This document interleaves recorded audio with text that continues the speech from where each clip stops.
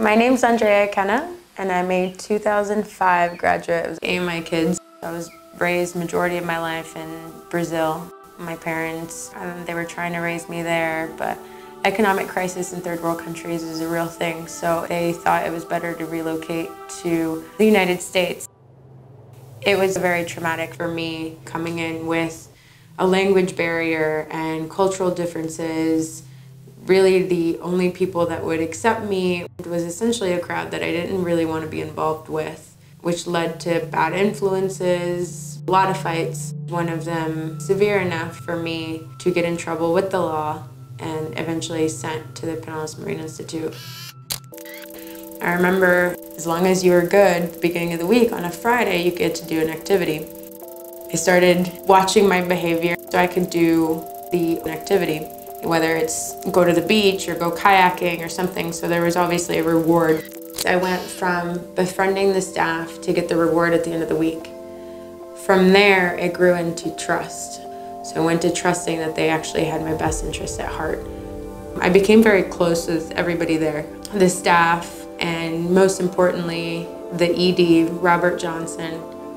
Robert Johnson always had his morning meetings, and one of the things that he preached and preached and preached day in, day out was that he really wanted us to understand that everything that happens in the dark will one day come to the light. And I took that and I applied that into everything I do up until today and going into my future. After completing the program, I continued my education and went to the University of Florida and finished finally about a year ago with my master's in business finance.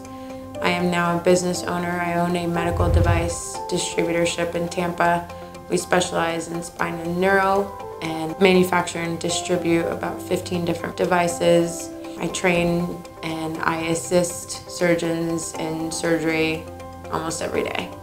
Since graduating from PMI, I have been associated with AMI as a whole nonprofit organization. I helped start the alumni program and do the outreach programs. I actually also helped initiate the mentorship program and mentored a girl out of Naples by the name of Maria. I became involved with AMI again because I wanted to really reach out to kids that were in a place that I was in 12, 13 years ago and give them hope. It makes me feel really good to give back. It makes me feel very happy to give to an organization that gave me so much. I want to continue growing my business. I want to travel the world.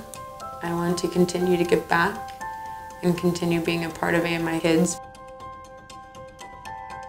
To all of my accomplishments, achievements, happiness, and way of life, I thank AMIkids for all that they do day in and day out.